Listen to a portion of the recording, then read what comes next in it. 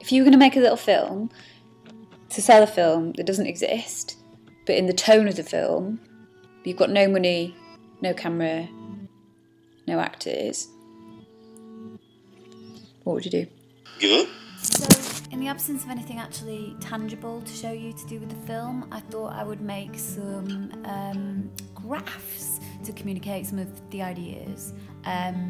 So this one's about the themes, the universal themes that occur in the film. I think we all kind of agree that these are universal. So that's sheds, bobble hats, how great Rocky is, Jane Austen and why women just want a Neanderthal man who can chuck them across the bedroom and growl at them, vegetables that look like animals, Baywatch.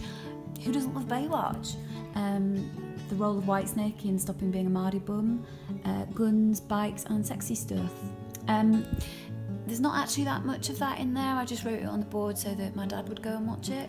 And the most important one of all, of course, is wanting everyone to back the fuck off. Those are all exact scientific measurements, obviously. Here's another graph. This is the projected film audience. As you can see, I've tried to be realistic about expectations. I have me, my family, ex-boyfriends with morbid curiosity, and people that I bribe with biscuits.